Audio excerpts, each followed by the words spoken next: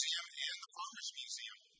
I'm Paul D'Ambrosio, the president and CEO of both museums, and I want you to know that we are able to do what we do at these two great museums because of people like you who support us and participate in our many programs and activities. It really means a lot. We owe a great deal to your enthusiasm, your feedback, your presence here at the museum, so thank you for being members and for counting us among the important things in your lives. I really appreciate that. And I also want to thank our membership manager, Kate Morgan, who coordinated the entire day's event.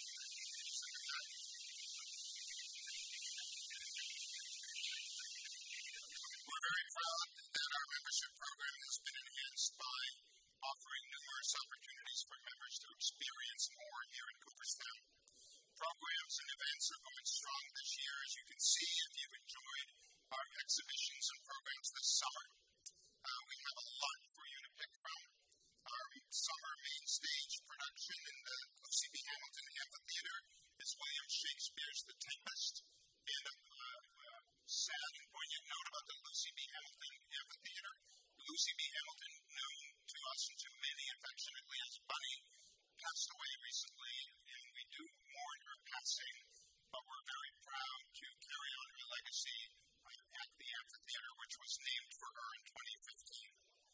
Anyway, so that amphitheater is alive and well and showing The Tempest this summer. We've also got a 19th century comedy called Cox and Box being performed by our Templeton players on the Bump Tavern Green. We're back with food for thought programs and family farm fun, and those have been packed. We have a wide range of programming as well for the M.C. Escher exhibition and others. And coming up in August, we have a record number of artists participating in our annual Art by the Lake event on August 12th, and are very much looking forward to the Farmers Museum's beloved autumn events, Harvest Festival and Tractor Fest. I do have one bit of news. For the first time in the Cardiff Giants' 76-year residency at the Farmers Museum, he is going out on loan to another museum. I know. The Giant will leave us on August 22 for a 5-month stint at the Bruce Museum in Greenwich, Connecticut, as part of the exhibition Monsters and Mermaids, Unraveling History's Greatest Hoaxes. As the exhibition closes on February 11th of 2024, and I don't know if you can trust an exhibition on hoaxes to close on time, but it's supposed to close on February 11th, and that means the Giant will be back in time for Sugaring Off Sundays in March, and you'll be with us. Not that he's going to eat all the pancakes, you'll be fine. He'll be here for the foreseeable future thereafter, unless the trip gives him an insatiable wanderlust that we can't contain. But we think, being made of stone, we're pretty safe that he's going to stick with. In terms of exhibitions, it's been a great year so far. We're featuring Crafting Freedom, the life and legacy of free black butter Thomas Colorado, Day to Night, the photographs of Stephen Wilkes, and M.C. Escher, Infinite Variations, among others. But today is dedicated to the photography of Randy Johnson, as seen in his beautiful exhibition, Storytelling with Photographs, on view in the lower level of the Fenimore Art Museum. Randy's photographs, which chronicle several trips to Africa, have been called stunning, brilliant, and captivating by viewers this year, and have been lauded by world-renowned photographers Mark Hom and Stephen Wilkes. This should come as no surprise, since Randy has been passionate about photography since his youth. You can sense his passion here in this photograph when he first arrived here in March. He studied photojournalism at the University of Southern California in the early 1980s before being drafted into Major League Baseball. After making history for 2 decades in the major leagues, Randy retired in 2010 and returned to photography. In his successful second career, he has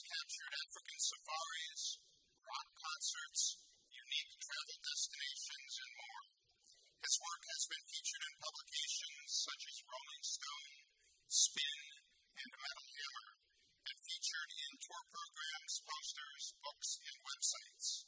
And I'm proud to say this year we are celebrating his first ever museum exhibition. Can you tell it's his first ever museum exhibition? Yes.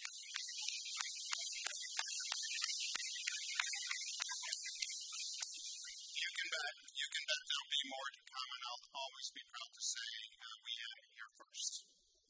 For today's keynote, Randy will take us through his broader body of work, including not only African scenes, but also his travel and concert photography. Despite his baseball reputation as an extremely stoic and intimidating persona, Randy's actually the nicest guy you will ever meet, and he's a great storyteller. Would you please join me in welcoming Baseball Hall of Famer and outstanding photographer, Randy Johnson.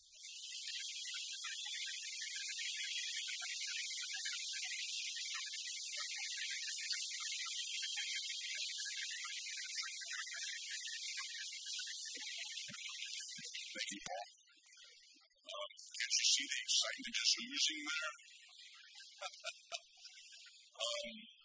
This all came about a couple of years ago, doing an exhibit here. And so I want to thank Josh and Jane and Paul for making it all possible. There was a lot of hard work making this come to fruition and finally get here to Cooperstown. So I look at it as any baseball game that I ever pitched, the greatest baseball game I ever pitched. This equals that to me now in my life because it's where I'm at in my life now. So this matches any baseball game I ever pitched. And thank you.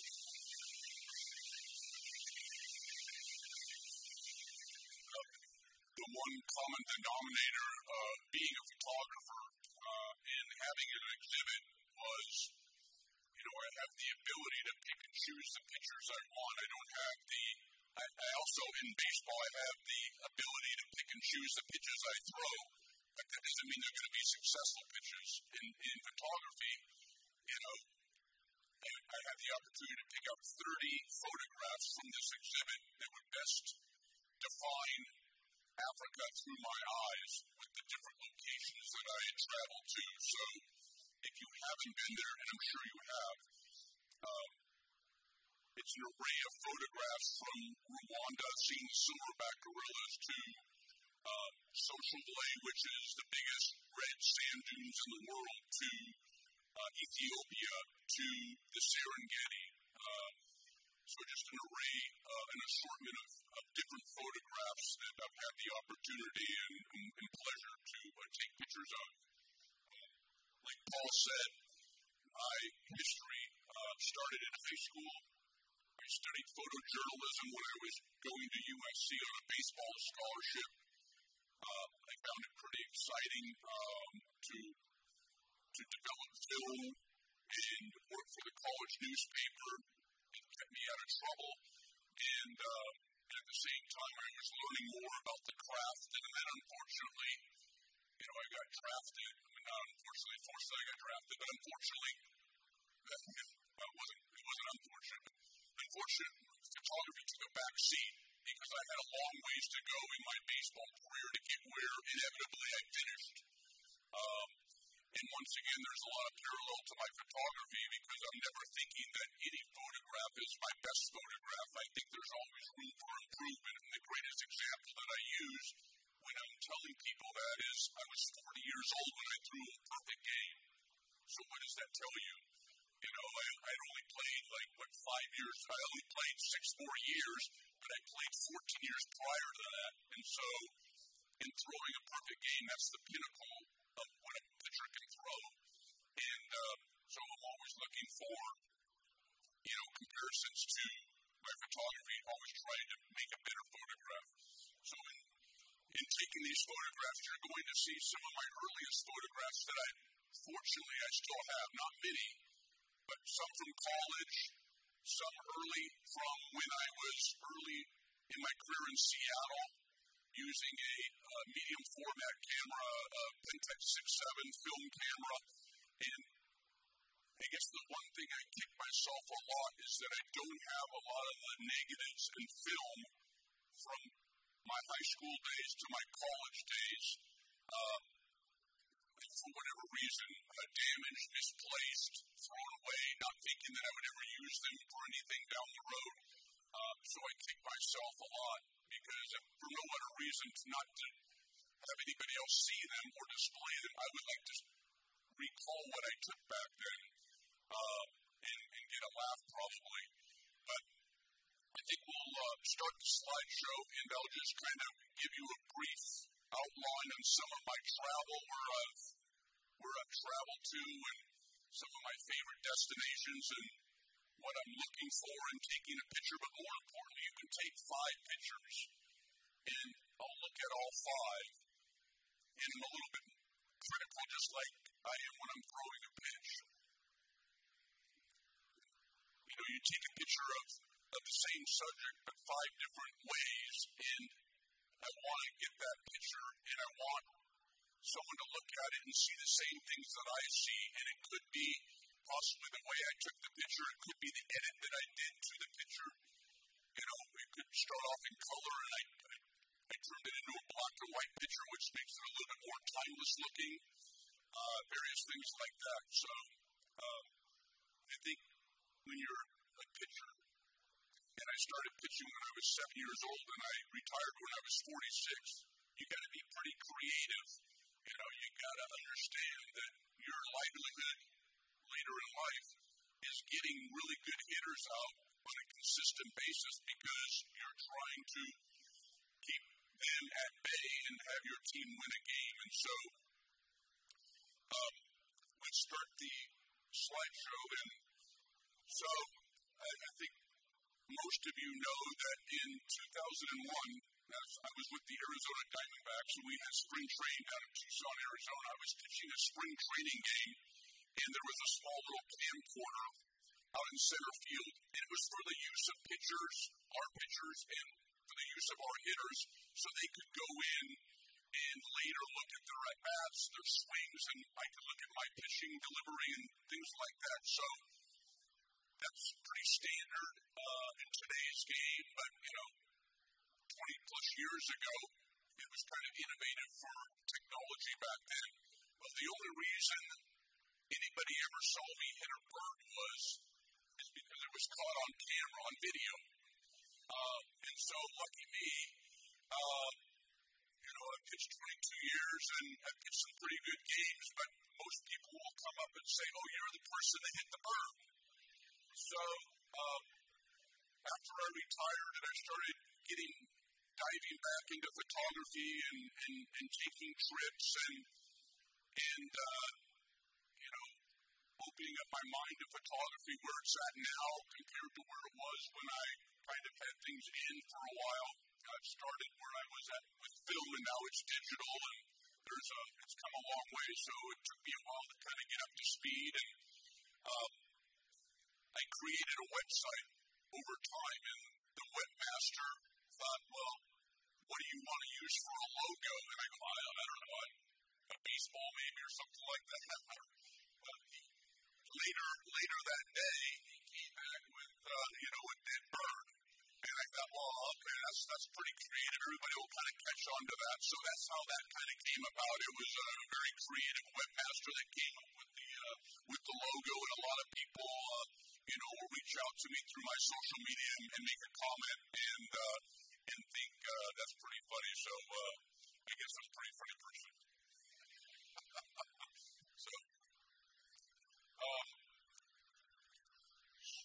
So living in Arizona, there's a lot of great locations to travel to, whether it's Sedona, whether it's Monument Valley, whether it's, you know, the Grand Canyon, and just it's endless, and it's my backyard, and so in having the time and the ability to travel now, I really get on social media a lot of times because I'll see other photographers, what they're taking pictures of, where they're traveling, and then I don't have a problem reaching out to them. I may not know them, but I start a dialogue with them and say, I really enjoy your photography, and what time of the year did you go to this? And so Arizona is a big favorite spot of mine to travel to, and it's in my backyard. I consider it, and so this was a picture that I took.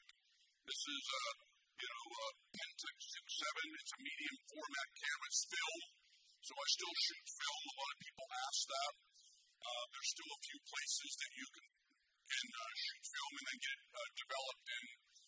A lot of people say that, you can just add grain to your picture and you can still shoot digital and just add, black and white and add some grain.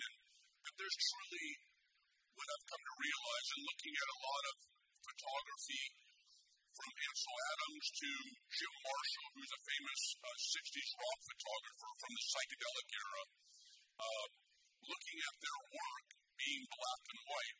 You can't recreate that. That's film, and you just kind of know that's film just by the way the density of the picture and the black and the white and the shadowing and the grain, and it's just you might be able to recreate it if you're really good in Photoshop, but I really just enjoyed that. And so I do shoot a lot of black and white film. So in an opportunity like this, and I call this kind of travel stagnant. And what I mean by that is it's not moving. I can just sit there and take my time. Whereas I've traveled to Africa 5 times, and you can't predict anything there. You got to be on guard all the time. You have to anticipate, and then nothing happens. But here, those are called mittens, the big mountains. There's 3 mittens there. And so I can just sit there all day and take different angles and take a nap and come back and they're still there. And so, taking stagnant pictures are a lot of fun because then I get super creative, looking at all different angles and things in the foreground and the background. But this is something that I like to go to maybe once a year, every other year. And I hire a local native guide there, and I get in the back country where, unless you have a local guide, you won't see those areas back there. And it's really interesting to see things that you didn't even know existed, whether it's wild horses roaming back there or just sand dunes that you wouldn't normally see. And, back there it's right at sunrise, and it just takes on a whole new meaning. And when you're walking around with the camera, sometimes you get caught up in just seeing this and enjoying it, and a lot of photographers that I admire in different fields, whether it's music or whether it's sports or whether it's landscape, a lot of them tell me sometimes you just got to put your camera down and enjoy the moment too, because the moment will be gone. Yes, you'll capture it, but you won't always capture it the way you would remember it. And so I've realized that a lot of times where, I'm in a great opportunity and I just kind of put my camera down and just enjoy being in the moment where I'm at. And because moments, like this, the beauty of it, you can't recreate that. It's different all the time. And so I've been very fortunate to do a lot of traveling, but Arizona is a place, a hub to me that I'm really trying to travel to more now. So diving into some of my earliest photography, this was probably in 1982, 1983. I was just at USC, getting ready to start my college baseball career and higher education, and get into photography. And so it wasn't unheard of for me to walk around with the camera. And, there was no cell phones back then, remember that. So, the best camera is the camera that you have on you, which is always our cell phone. So I now take lots of photographs with my cell phone. But back then, I would just walk around with a little 35mm camera because I was a fine art major studying photojournalism and never knew what I would run into or find. So one day when I was over on fraternity and sorority row, I was walking down a back alley.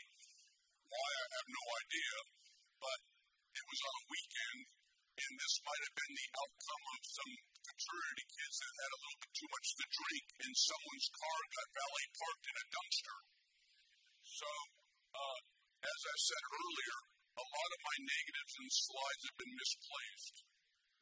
After college, I lived with my parents, and I would go train wherever I could to prepare myself for the next baseball season. So most of my belongings were down underneath the house where my parents lived, and over the years, eventually, I got my feet under me, and I would get my own place. But a lot of my things that I didn't really want to move, I would just leave there. But eventually, I went through a lot of negatives and slides from high school and college, and I don't know what I was thinking, but a lot of times I just thought, well, I will never need those things again. I didn't foresee the future being you can, recreate the negative or a slide and scan it and put it on a CD in the 2020s now and then recreate and make the image better. I didn't see that future. I was only thinking baseball at the time. But anyways, I do have a few of the negatives and a few of the slides. And this just so happens to be one of the negatives that I still have. And I actually blew that photograph up to about 20 to 30 to remind me where I've come from. Because it's one of the first photographs that I actually thought, well, it's kind of an interesting photograph. I captured something, and more importantly, it's still around, that I still have the negatives. So there's a lot to be said for having something, 40-something years later. But it's one of my favorite photographs I took. There's not a lot to it. I never understood what it means, eat tuna. I don't know what that means. I don't know how the car got in the dumpster. I suppose that lends to the person looking at the photograph to assume whatever they would like. So, but it was one of my earliest photographs, and I think it was pretty funny taking the picture. This is one of my later photographs, and I think at that time I was no longer in college. I had a few years under,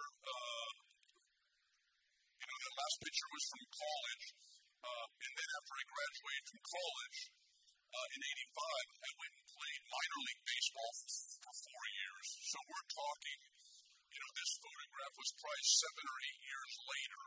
So my composition, my eye, my camera gear, my willingness, and all of that had changed to the better. And you can see the composition is a little bit different. And this is taken in Seattle at the Pike Place Market area.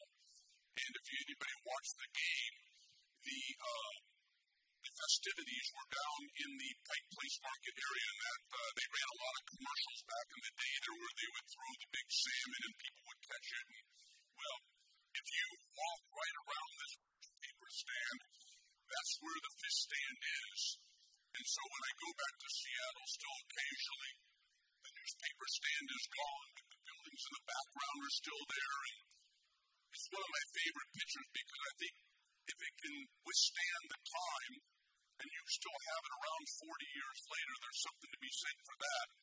And it was one of those pictures that I was able to scan, get in a CD form, and recreate and make the picture pop a little bit more, if you will. But I thought it was, the picture that I have on my wall, it's one of the featured pieces in my house. I have a really nice ornate frame around it, and I just thought this was with the Pentax 6.7, and it shows a slow shutter speed. And the one thing that I thought was really cool about the picture when I came back and looked at it years later, you just kind of take a quick glance at some of the images that you have when you take them, but years later, when it's blown up, you look at this gentleman walking with the hat and the black trench coat, and it was just kind of ominous, and it was a timeless picture because it was taken in black and white film. I didn't start with color and turn it into black and white. I just thought it's one of my favorite pictures for my own reasons. If for nothing else. So the picture of the Mini Cooper in the back dumpster and this picture have, kind of survived, if you will, for 40 years over my travels, and I've documented them. They're in my house, and it's kind of a starting point, and I'm always reminded from the periods of college where I took the dumpster picture, or my earliest photographs when I was with early in my major league career, to some of the pictures that I take now that we'll see through my Instagram that Paul was nice enough to make out of a slideshow. So next. This is one of the pictures that I'm talking about up in Monument Valley, and there's the three mittens that I was told that they were called, right here, and right here. And that area was used a lot for the John Wayne movies back in the late 60s and early 70s. But the composition there, and I've always felt like, there's so many parallels, at least I make them parallels when I'm shooting photography and when I'm pitching baseball. They tend to analyze things a lot. When I was pitching someone's swing, how they were setting up to face me, if they made adjustments, if I was watching their adjustments, like if I threw a fastball in, did they back off the plate or did they just stay right where they were? If I threw a pitch away, could they reach that pitch? Do I stay out there? They're making adjustments, I'm making adjustments. And I just thought that, the parallel here is, in a stagnant pitch like I call it, nothing's moving there. I can just stay and take different angles, and I can find the angle that I want. But I can't go back there, so I'm not afraid to take 20 pictures, and just kind of sweep around the whole thing. But I thought, the old dead tree there just lent something to the picture, and more importantly, I think, through my eyes anyways, as a photographer, I think a lot of times you look at a picture and it looks really good in color. And then I think there's other photographs that are timeless because they're black and white. And I think nature, a lot of times, is great in color. And I think something like this in my house, it just shows so great in black and white. So it's one of my favorite areas to go and photograph. If you haven't been to Monument Valley, you should go at some point in your life.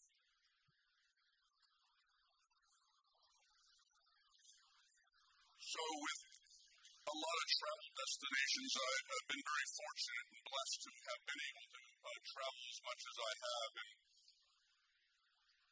a lot of times, especially now in my travels, I always bring a camera. It may not be the main focus of why I'm going to a particular destination. I may just want to go there because I love the destination, but I always bring my camera. And then on the other hand, there is destinations that I'm going to because I know that it will lend for great opportunities and take some incredible photographs to share with people. And essentially, I'm putting photographs up in my house for me and for people that come into my house to see, but I'm also putting up pictures on my website and my social media to share with people that follow me. So if they've never been there before, or if they're considering going there, this is an opportunity for them to see that too. A lot of people haven't been to Africa, and some people have reached out to me after they've seen my exhibit and say, we're really thinking about going to Africa now because you have lent us to see something that maybe we didn't know how beautiful it could be, and all you ever see is the animals, or you just think animals all the time when you're in Africa, but there's so much more than just animals there. And so this was in Vietnam, and so I was walking through a small little village, and with my camera just walking down a street, and the street was open to a lot of houses and things like that, and so I didn't want to take it upon myself to feel like I could just snap photographs.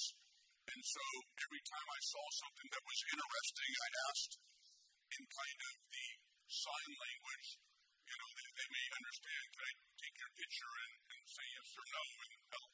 I was never denied, but I think it's always important to ask because it could be perceived as being, kind of intrusive if you were. I mean, kids are playing there or taking a picture of someone eating dinner or whatever, but this was one of the pictures that I just thought was cool because you could see the little girl with the peace sign and then her little sister was right behind her hiding, being bashful, but you can see her fingers coming up over her sisters. And so, once again, it would have been, I really enjoy black and white. There's something about it, taking pictures in black and white, it just lends to making something look timeless. And I use that word a lot because this could be, this could be 5 years ago when I took it. It could be, 40 years ago. You don't know. But it was a fun destination. This was in Vietnam as well, and I was on my way to a certain destination, and I was in a van with my camera gear and a translator and a driver, and they were harvesting the rice fields. And so that's primarily why I was in that area, because I knew they were harvesting rice fields, and I've seen other photographers with their photographs, and I wanted to try to recreate my own through my own eyes. And so I had the van stop, and you could see off into the distance people were harvesting rice fields, and some people would be taking a break.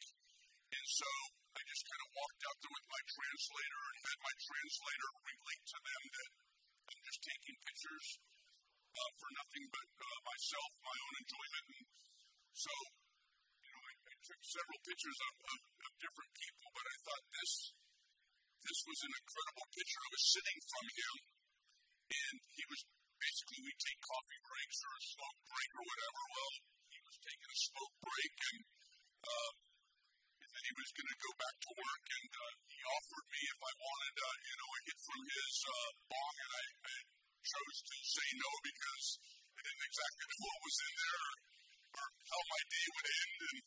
But I just think that's a really cool photograph to me. I think taking portraits, I don't do a lot of portrait photography. I think you can,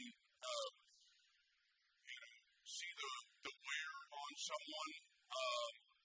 You can see the happiness sometimes in people's eyes or the sorrow. You can see he's probably saying, okay, take my picture and get out of here. But everybody that I've ever had the opportunity to take pictures of, I've always asked, and they've always been very gracious, and I think that's the one key thing. And if they say no, I can understand, and they don't want their picture taken.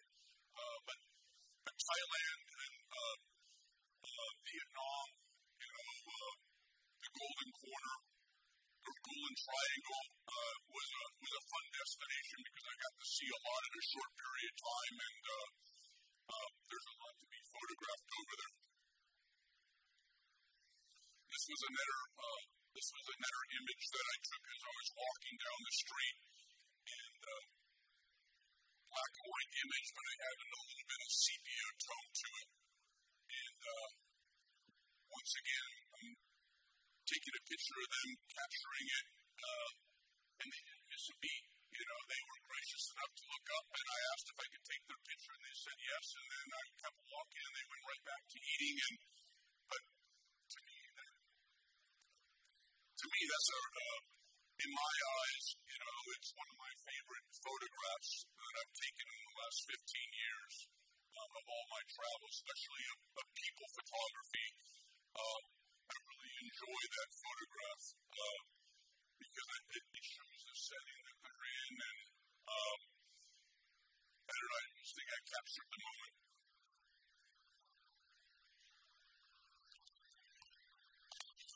This is a shrine in Kyoto, and I was just in Japan earlier the year, and so Kyoto is the old capital of Japan, and so there's a lot of wonderful shrines and temples down there, and a lot of things to photograph, and so this was one of the learned about this through social media because other people had been going there, and I just saw that it was trending, and so I thought, well, I'd like to go there. So when I was in Kyoto with my translator, I asked him how far it was. It wasn't far. And so, there's hundreds of people that are doing the same thing that you're doing, taking pictures and seeing things for the first time. And so, people say, well, how do you not get a picture of people in your photograph? Well, you have to kind of walk fast and get around corners really quick. I didn't use Photoshop or anything like that. There's people coming. There's people behind me walking. There's people coming. You just got to, it's all about timing. You might take 10 pictures and you get one picture. Hopefully the composition is good. And I just thought the picture was really interesting. The Japanese writing, I thought, was really ornate and cool. And then I asked my translator, who is also a sports agent, and he started laughing. And I go, what are you laughing about? And he goes, well, most people that don't read Japanese don't know what it says. And I go, yeah, I know. That's why I want to know what it says. And he goes, well, it's just a bunch of sponsors' names. It's like we could all make you make a donation here, and the Farmers Museum and the Fenimore benefit from that. And so people will make a donation to these temples and shrines for the upkeep and what have you. So this is somebody's name right here that made, a donation. So now I knew that, and I wouldn't have known that. I just thought, the lettering being ornate and the Oriental-looking lantern, and then the super bright, and the picture probably doesn't do it justice, but the super bright fluorescent orange paint just really illuminated. It was pretty awesome to see when the sun was coming through the telephone poles. They're not that big, but it was really cool when the sun rays would come through the cracks. I'm sure you probably all recognize this. This is the Louvre in Paris. And so I love going to places like this. I love going to Italy. I love going to Paris. I love going to London. It's different. It's big. It gives you lots of opportunities, different opportunities. I love my own backyard, Monument Valley, and all that area, but just a different setting, different landscape. And so I was there a few years ago before COVID, and so obviously you see pictures of the Louvre, and everybody kind of takes the same shot. So I was trying to be a little creative, and there's always lots of people there, and I don't Photoshop. I just try to get the picture when there's nobody there, and there's people in the picture, which doesn't bother me as long as it's not too distracting. But I always try to find locations where I can take a picture where there's not a lot of people at. It's a different angle. I don't mind crawling, getting on my stomach, taking a lower angle, getting high, anything like that. It just lends to a different look of a photograph that you may see it in a different light, literally and figuratively. And so this was just taken in a big doorway. Behind me was another big open courtyard, but I thought it was perfect timing. The sun was coming down behind the lantern there, and I just enjoyed taking the picture at the time because nobody was coming. You could see the cobblestone, and so once again, just trying to frame things in your viewfinder, and this was already kind of framed with the doorway there, and then the composition, and then sometimes doing a light edit to it, straightening things out a little bit, and, what have you. But that's kind of my thought process when taking a lot of pictures. Having an idea where I want to go is the most important. I do my research just like I did when I was facing a baseball team and the hitters. I knew who was going to be in the lineup. I knew their strengths and weaknesses. Doesn't mean that I was going to be successful, but you got to go in being prepared. And I think if you go in, whether you're doing photography or anything else, you got to have a little bit of preparation and be prepared what to expect and when do you want to go there, when, sunrise, sunset, what time of the year, and just have a little bit of a game plan. So anytime I ever travel anywhere, I always have a little bit of a game plan, knowing where I'm going to go and what time of the day I want to be there. So I was happy with this photograph, and this was a photograph that I shared on my social media. Another photograph, this was taken right below the Westminster Bridge. And a lot of times, I don't know how many people travel lately, but a lot of times when you go to these big iconic places, whether it's in Venice or London or Paris with Notre Dame, you really got to do your research, because if you don't, you're going to be disappointed. And if you go to London, and recently, I think it may be completed now, but for like 3 years, I think, they've been, and the whole parliament was under scaffolding, under reconstruction. And if you didn't know that, then you weren't going to get a picture. It didn't matter how good your Photoshop person was, you were just going to have to put a whole new picture in. But I was able to get it. This was probably about 8 or 9 years ago. And just walking around trying to find composition at a different angle, and I thought, well, this kind of like the last picture I took, I used the doorway there for the Louvre. This archway kind of lends to box everything in and frame everything really nicely. And I think everybody looking at that picture, the last two pictures, you read a little bit, and you probably know that was the Louvre, and that's the Parliament in Big Ben. So those are pictures that I kind of enjoy taking. But once again, it's not like taking a picture from Africa, where animals here for 1 minute and then he's gone. This kind of stuff isn't going anywhere, so your opportunity isn't going to leave you. The time of day may, but you can always come back hopefully the next day and get your sunrise or sunset. So this was in Germany, and I was in Germany about 3 or 4 years ago, visiting a helicopter squadron of Blackhawks in Germany, and so I had been doing a lot of USO work since I retired, and it got to the point that a lot of times when we were going somewhere, they would ask if I wanted to, they wanted to know what destination do you want to go to, and I'm sure there's need in a lot of different places that maybe we haven't thought of, and so I'd like to go into Germany. I'd never been to Germany before, and so this was when the tour was over.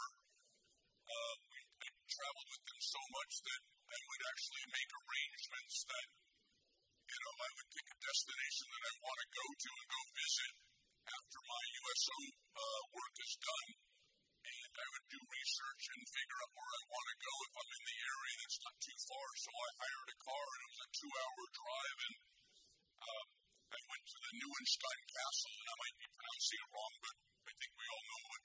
The Neuenstein Castle was built in the 20th century, I think, and Disneyland, as we know it, the Castle Disneyland was built after this. And so a lot of people don't know that, and I didn't know it. And so you can see it. It was in the fall with the colors of the trees, and I think it was just a pretty cool picture with I think the trees make the picture quite a bit in the clouds. And so that was a fun visit to capture something like that, and then actually walk through the castle and get a little bit of a tour of the castle itself as well.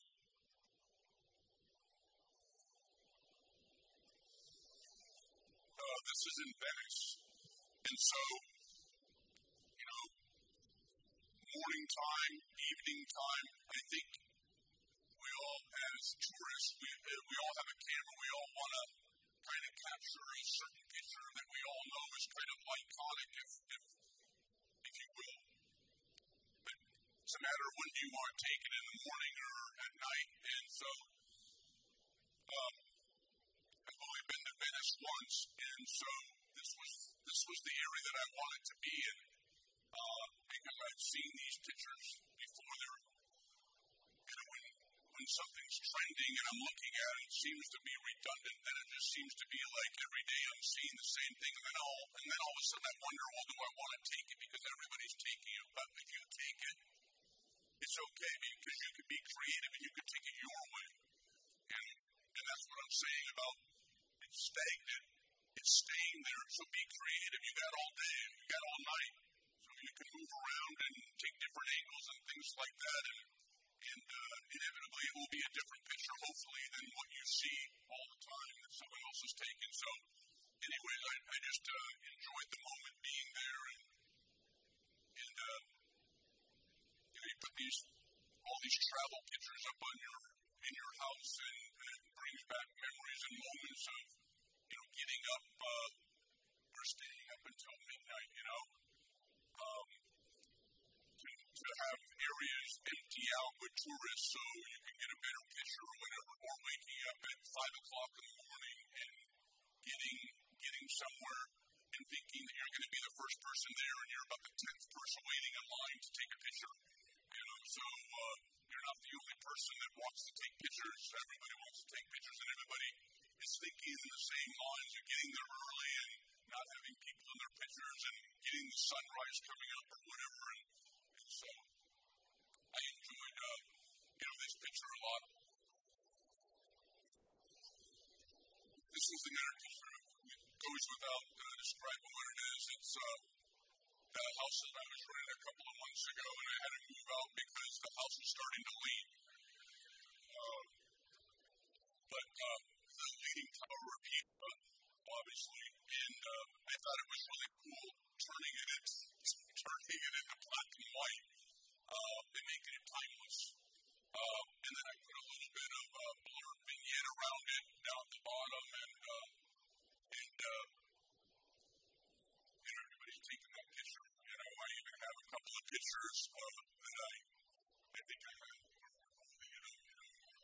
But I don't have that one on my wall. I don't have that one. So this is Vernaza in Chicatera.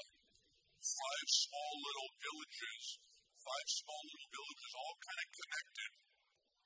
And you can take a small little public train, and it's connected to all the little villages. And so you can kind of town hop, if you will. And all of the different villages are all,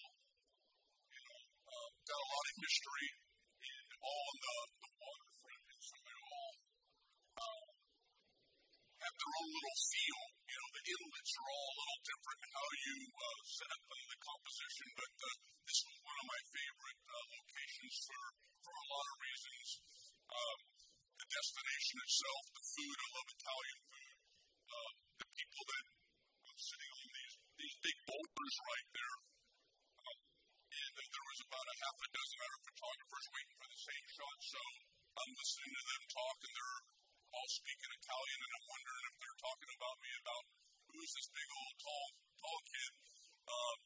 But then a couple of other people came and started taking a few pictures, and they were Americans, and so we had some dialogue. But without saying, everybody enjoys taking pictures, whatever language you speak, and someone that speaks Italian is showing me his picture. I kind of give him a thumbs up, a universal thumbs up, and that makes a smile, So it's one of my favorite pictures in the evening. Another picture that I really enjoyed was Italy is one of my favorite destinations along with Africa. I think there's every day you can probably go out and photograph 5, 10 places, and in Italy, and you still wouldn't capture everything. But unlike anybody else with my camera, I'll wake up early and go to the hot spot. Obviously, it's always the Colosseum or various places that are all the tourists will go to. So I woke up about 4 or 5 o'clock in the morning, grabbed a cab and a cup of coffee, and just sat there. It's a steak. I literally just sat on the ground Indian style, had my camera set up on a tripod with a cable release using a Canon digital camera, knew what I was waiting for. Unfortunately, I didn't get the sunrise, and this kind of comes into play because I've seen sunrises before with other people's pictures of the same kind of setting. But it must be a different time of the year, which makes all the difference. But I still like the way everything kind of lit up in the arches, and the architecture was all lit up with the landscape light and the cobblestone kind of leading into the picture. So that's another photograph that I like in my travel. Another picture from Monument Valley when I was in the back country of Monument Valley with a local guide there. And if you just go as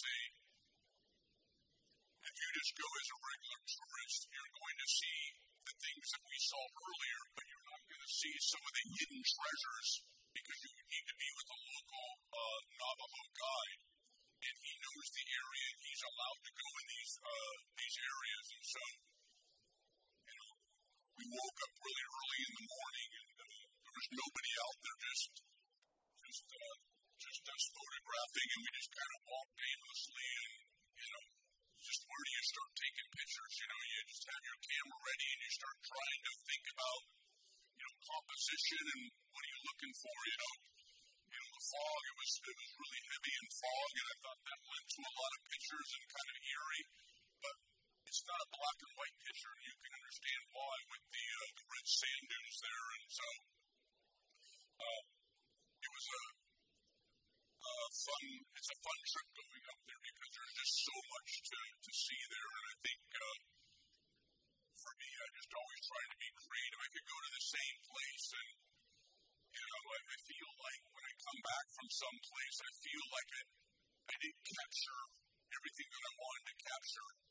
I feel like I've left something back there, and my best pictures still need to be taken, and that's why I keep going back to Italy and going back to Africa, because I feel like I'm still searching for that perfect game.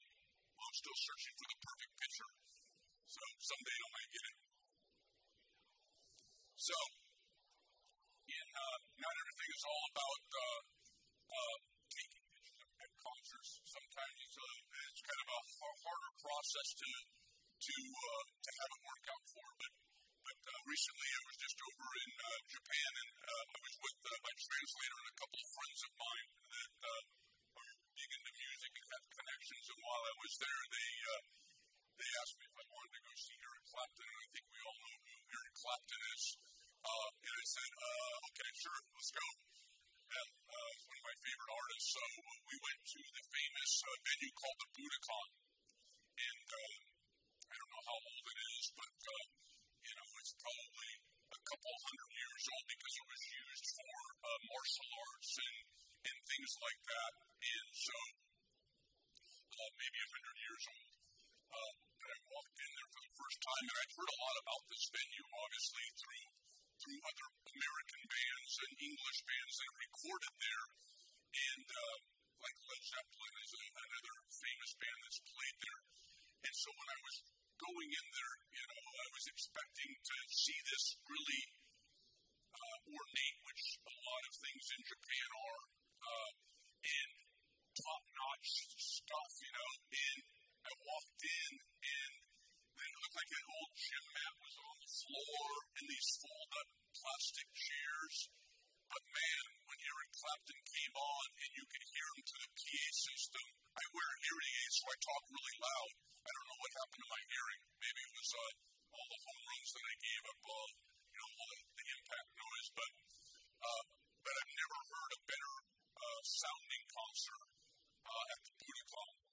The this is Rick Nielsen from Cheap Trick. He made really famous that 5-neck guitar. A lot of times, shooting some of these bands, they're sports fans. It doesn't have to be baseball, but they know, I'm a fan of theirs, and they can be, sports fans. So it's a good thing because a lot of times, they give you a little bit more access. Maybe you can go ahead and just don't knock anything over or unplug any cords, and you can stay the whole show, And so a lot of times, when I pick out some of my pictures, I'll send them to the people, and they go, wow, these are really nice. So it hopefully leaves the door open for another opportunity down the road. This was one of my earliest pictures with that Mini Cooper that was in the dumpster. That was a college picture. This is a band called The Clash. They were kind of like a punk rock band. It happened kind of slightly after a band called the Sex Pistols, where they came from Great Britain. And so they were a band that warmed up for another band from England called The Who. And so I was in college, and I was working for the Daily Trojan, the college newspaper. And so they asked me if I wanted to take pictures so they could, write a review of the concert. And I said, sure, I'll go. So I got to take pictures of The Who and The Clash. And, they still have a few of these pictures left. Like a lot of the pictures that I took in high school and college, a lot of them have vanished. But the ones that I still have, I'm very fortunate and happy that I have, because it puts a big smile on my face when I see this stuff that's 40, 30 plus years old, and I look back and see this stuff and I go, wow, I wish I would have seen them more. I wish I would have had more pictures to share and see. Y'all probably know who this band is. I became friends with them. I actually pitched in Houston for 2 months, and I got to meet them, and they're sports fans, and so whenever they came to Arizona, they would always allow me to photograph. That's a lot of fun to shoot that band. This is a really popular band in Seattle. This is a little band.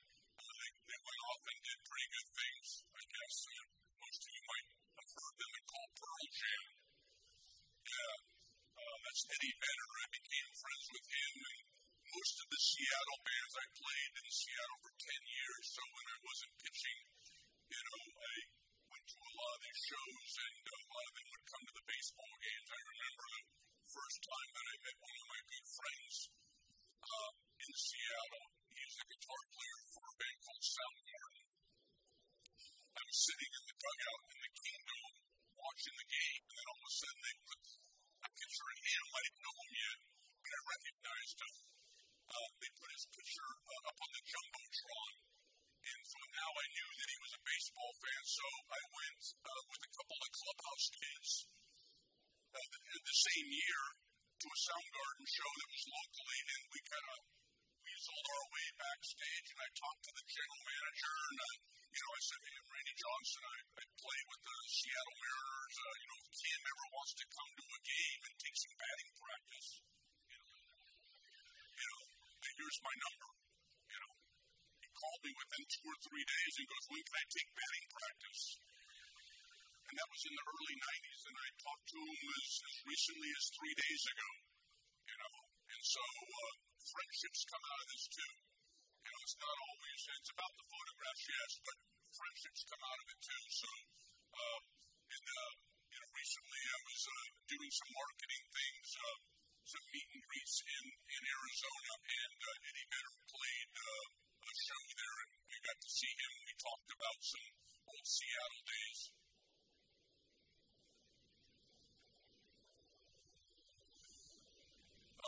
Billy Joel, you probably all know Billy Joel.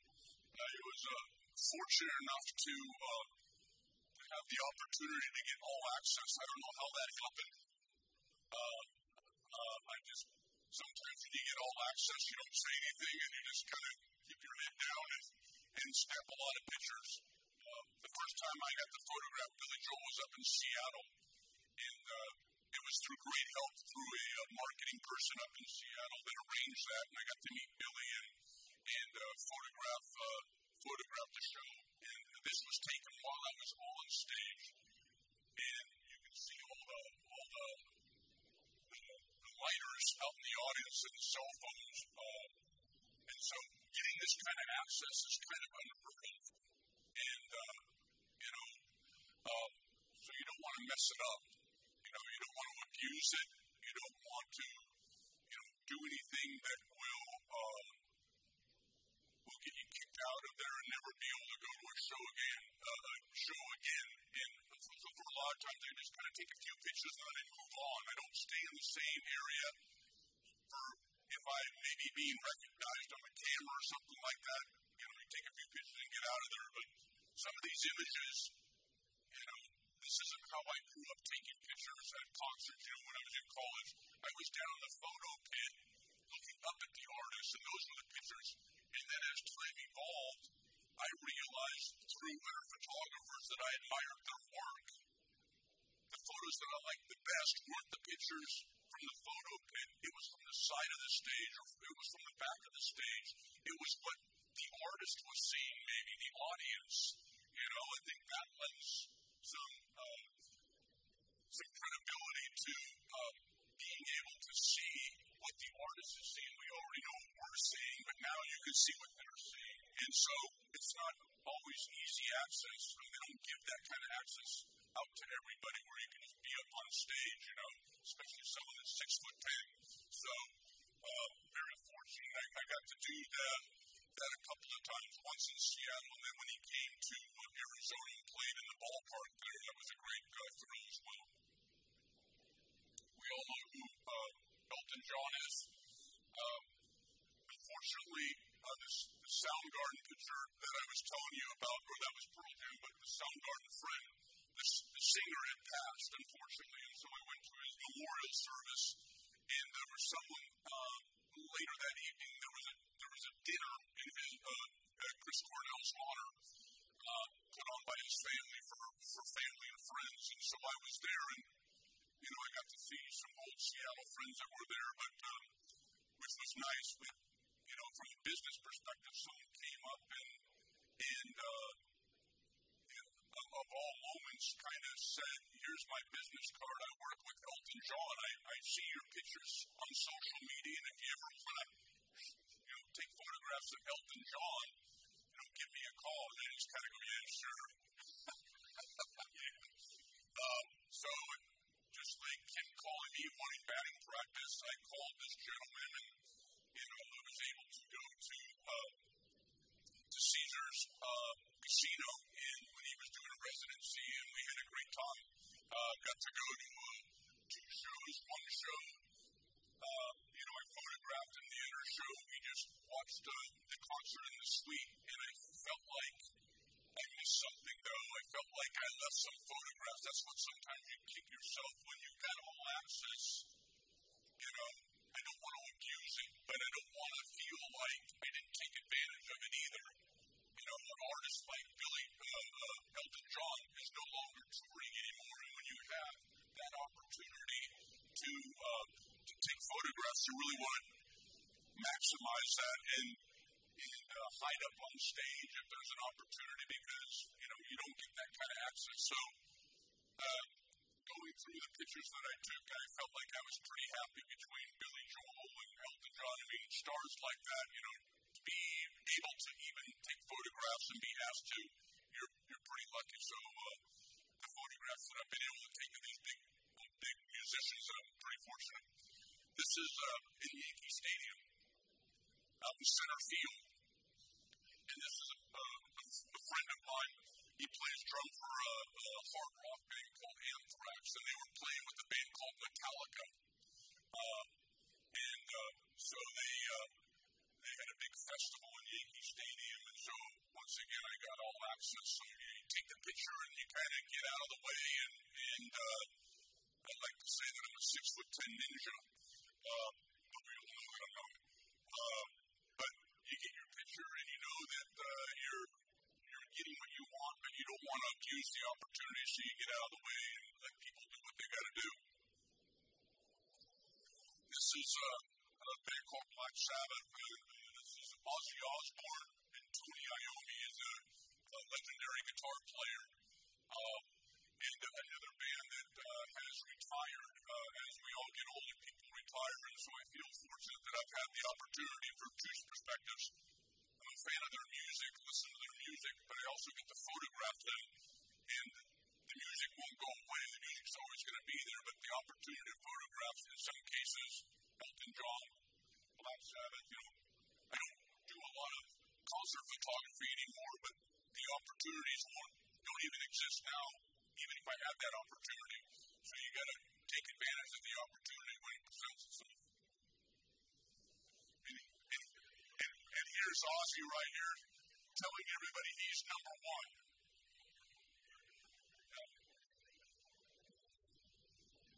And this is the main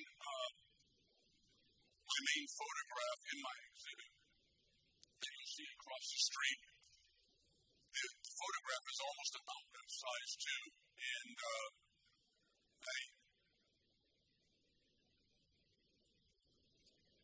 when you see your work on a wall, baseball was my life, and I had a lot of passion for that, and I was, when you get paid, you're expected to do well, so it was a job to me, and I worked extremely hard at it. And so photography is not a job, it's a passion. And there's a big difference between the two. I had passion for baseball. I wanted to be great. I wanted to be good. But at the same time, it's a job, and there's things expected of you, leadership and guidance. You're helping the other pitchers that are younger than you, kind of take them under your wing and help them and show them the ropes. And a lot of times it's more do as I do, not as I say kind of thing. And so I just think that, that being a photographer now, and I should say now, but being immersed in photography now, I really enjoy it because I don't feel there's any expectations. I'm not trying to, sell something. I'm not trying to impress anybody. I'm just trying to share my images through social media. That's really how this all started. And like I was saying, how it all began with Josh and Jane and Paul asking me if I wanted to share my photographs on a larger stage. And so that's really all this has been about. And to get the feedback that I've gotten, I'm pleasantly surprised that many people really enjoy my work and, the adversity that I have, whether it's, concerts or travel or animals. So in doing that, I think the one thing that I try to share is a lot of people hopefully will go to Africa now or shed some light on something, that maybe you didn't know much about. So one thing that when I was here for the opening of my exhibit, the end of March 31st, the exhibit opened. I did a really nice sit-down interview with the MLB network, and they did a little video of my work, and then we did an interview, and so basically, I think I've had 14 opening days. It was opening day for Major League Baseball that day when my exhibit opened up. And so, to try to tie in opening day, I told them that, well, now if the club was in front of the leopard, this would be my 15th opening day, because that was kind of the steer that I had on opening day for 14 of them. But you can see a little bit of likeness there, I guess.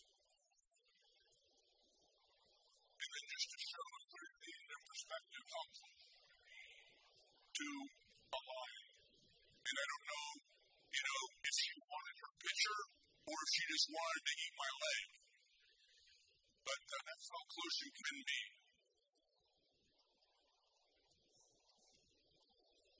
Just another example of a leopard up in a tree. And A lot of times when you crop a picture, it can lend to a different look of the photograph as well. I like to try not to be too tight on the subject, whether it's a person or an animal, unless that's what the final picture is going to look like. But you can do that by cropping the image to a certain extent. This may have been a picture that was a little bit wider, and I thought it was a better photograph crop, but just another leopard picture that, getting the opportunity to see these wild animals in their environment and they're awake. More importantly, a lot of times you see these animals and they're asleep, and you've flown 24 hours and you want to wake them up and say, okay, we're here. But some do cooperate and some don't. This is the same picture. This is the same leopard that we just saw, but this is my main focus photograph on the exhibit across the way. This is the picture that I have in my house from head to tail, and the one that is the main feature across the street is a horizontal picture, if you remember, and it was a little bit tighter, a little bit more emphasis on his face, and I did that specifically so when you walked in, you would see the detail on the face and not be so far away from the picture. I thought that lent to when you first walked in and be a little bit more dynamic. And then obviously if you're lucky enough and have the ability to be at the right place at the right time at the right time of the year, you can see cubs or maybe anything really. But it's always about timing over there. And so, that picture right there, or that 5 minutes I might have had because it was early morning, it was probably from here to the drive was probably from where my camp was to the Baseball Hall of Fame, about maybe a 15-minute drive or so, 10-minute drive. But, we got there, they were playing, and within 5 minutes, the mom kind of rounded them all up and they hid in the bushes, and so that's what I'm saying. It's all photography. You have to be ready for anything. You have to be ready for the opportunity when it presents itself. And so this was an opportunity that I had, and I knew these were the pictures that I wanted, so I focused not on the bigger lines, but how often do you get to have pictures of cups and have an opportunity because they're hidden away and you don't see them. So.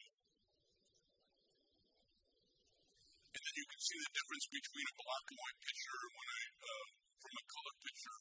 I have one of my favorite line pictures, and I haven't seen a lot of lines in my travel, but I've seen enough to know that the picture that I have across the street, I turned into black and white. I just thought it led to a more dynamic picture, and then I colorized its eyes. So the original picture across the way is a black and white picture, and he's looking right at you, and the eyes are colorized. So if you look at the picture and up over across the street in the gallery, you're almost waiting for the line to blink or to jump out of the picture. That's one of my favorite animal pictures that I've taken. And this is an animal selling in Kenya. This is an animal refuge. You'll see a lot of other animals, but primarily there's watering holes, big marshes, and you'll see these big bull elephants. We don't see any here, but some of the biggest elephants that have the biggest tusks in the world. And unfortunately, a lot of them will migrate here and be put here because it's safer, because it's a national park. But somehow, unfortunately, poachers still get in there and they still kill the animals for their hide or their ivory. But this was a photograph that I've seen, and when I took it myself, I had seen it taken by a great photographer. His name is by the name of Nick Brandt, and he does a lot of big charitable work for elephants. And so probably maybe about 100 yards away, and these elephants start up in the mountains, and then they come down as a family in a group, and then they go to these big marshes, these big watering holes, and then you can get really close to them in the car when they go into these. I mean, it's like where you're at, you're in a watering hole, and I'm right on the road, so you're literally like within touching distance almost of them. But here, when they come down out of the mountains, it's such a dry dust bowl that all you see is dust. And the first time that I saw a big family of elephants coming my way, all I saw was dust. And I asked my translator, what is that like a dust storm? He said, no, elephants are coming our way because there's so many of them in here. They were on a different kind of land, but when you get 20 or 30 or 40 elephants coming, it's just like you just wait, and it's dynamic, and it's the greatest thing that I've ever witnessed in my life when it comes to animal photography, because they're coming right at you, and then all of a sudden you just kind of get your picture, and the driver knows to get out of their way because you don't want to disrupt what their mission is, and that's to go feed and eat.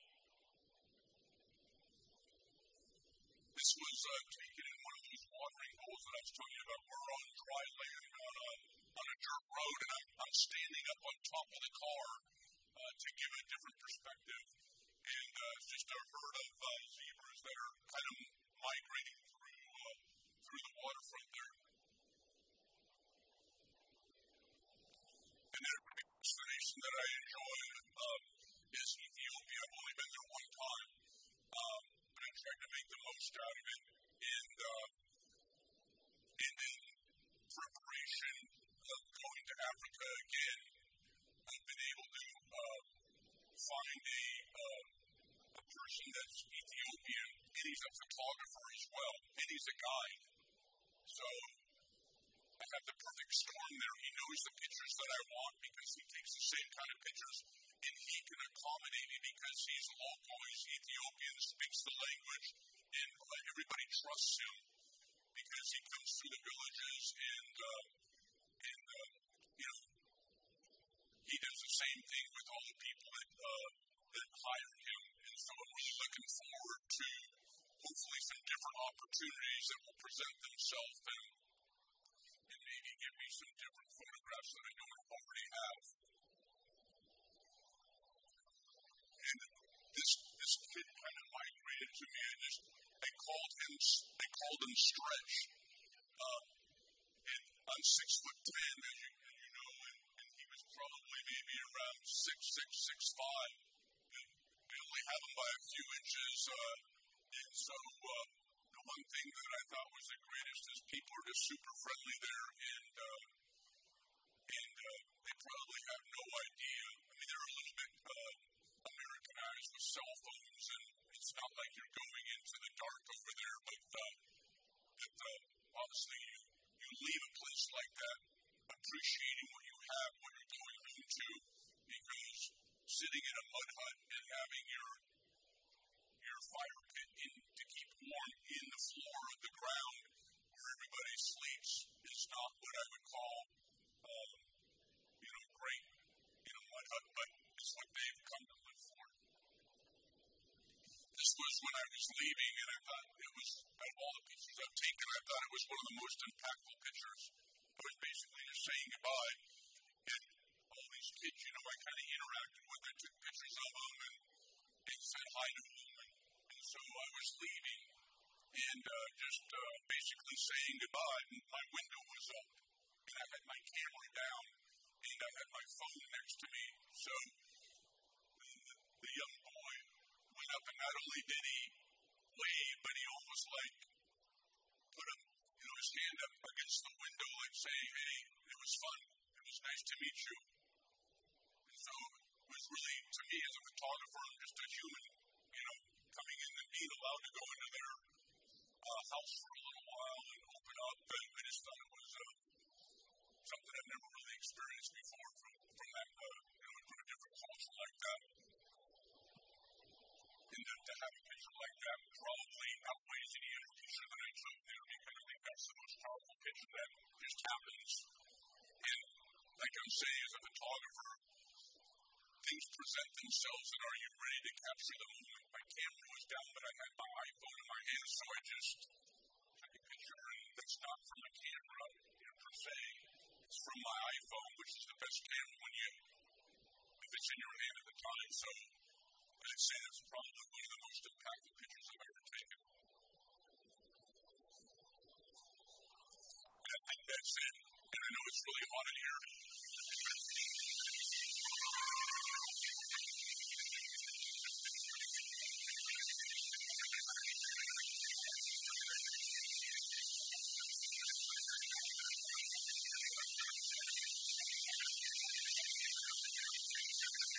I would like to thank all of you for coming, all of you supporting the galleries and the museums here.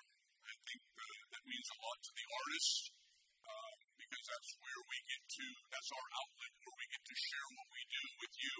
And for me to have it turn up like this and support my work and you guys give me the outlet to talk and share, I thank you very much, and I appreciate all, and thank you.